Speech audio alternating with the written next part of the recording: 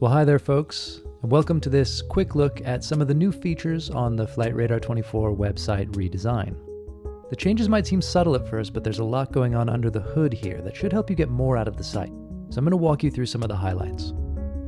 Up here to start, we have Most Tracked Flights feature, which is now available on the web interface. And if you want to take a look at any one of them, you just click it, and it'll take you to that flight. And flights squawking 7600 or 7700 will be reflected here as well. Then you have the usual statistics. And don't forget, of course, that you can take a look at what we've been tweeting, our blog posts, to stay up to date on everything to do with aviation while you're tracking. Moving along, this arrow here works just like it does on the app. So you just need to allow location services, and it will center the map wherever you are in the world.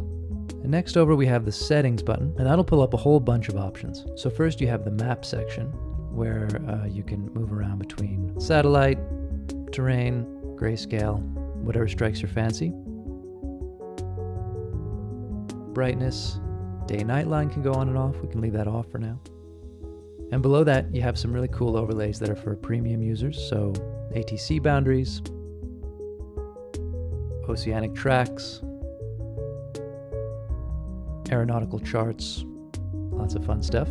And you can also turn on and off airport pins, change your aircraft icon size, aircraft labels on and off, and you can also customize those labels here. Under visibility, that lets you filter out certain data sources. So if you wanted to only look at space-based ADS-B, for example, you could toggle everything else off. Down at the bottom, you can also turn on and off aircraft that are on the ground, ground vehicles, gliders. Then over on the miscellaneous tab, you can change the time zone, how the clock displays, units of measure for temperature, speed,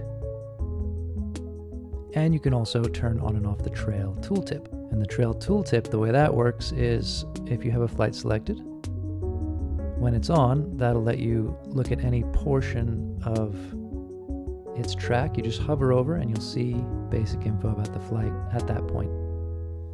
And moving along, the next handy button is for weather. Basic users have access to general weather information. For premium users, you can turn on and off all of these really nice overlays.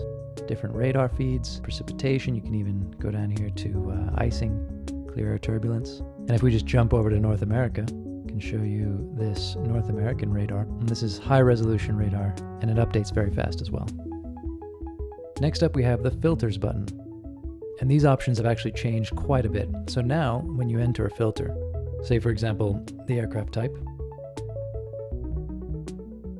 For example, if we want to see what 737 MAX-8 aircraft are currently in the sky, looks like over here it's just one, this Air Canada flight heading to Toronto. And what happens is the filter will be saved down here, and then you can toggle it on and off.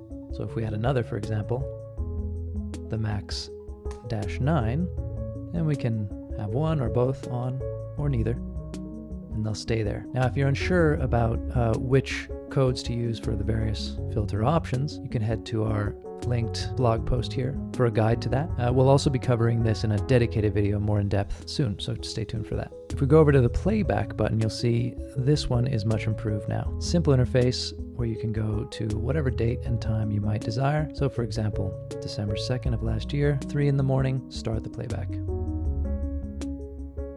And you can control via this panel down here. Moving up to the right hand side then, we have the new map controls. So these 4 arrows here, see that selecting this with the up and down arrows will show and hide the top menu bar. And if we use these over here, it will take us into a full screen mode. At the same time, if you click anywhere on the map, it will remove all the other panels. So what you can do with this is just really narrow it down to just the map and the planes, nothing else. And all you have to do to get it back is to click on the map again. That brings us up to the new multi-select feature, and this is pretty fun. You can track up to 6 flights at once.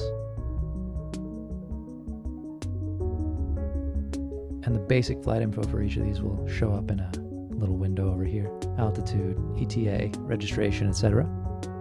And once you're in multi-select mode and you've got a few flights selected, if you click this button over here, it will hide every other aircraft other than the ones you've selected. And back in the View tab, we should also point out these premium features: the List, Airport, and Fleet. And these have all been overhauled, and they have lots of useful information. Here we have all the aircraft on the map. Here we can look at an airport, for example, London City. We'll see the arrivals and departures. And that just about covers everything. It's worth pointing out that the new design not only adds functionality, but also aims to make interacting with the site a lot more consistent across platforms. So moving between the desktop and the iPhone app, for example, it should feel very seamless. You should also notice that the site is faster and more responsive than ever. And importantly, we've made a lot of changes behind the scenes that are going to make it easier to add new features going forward. We've got plenty in the works there, so stay tuned for those. And as always, happy tracking. Thanks for watching.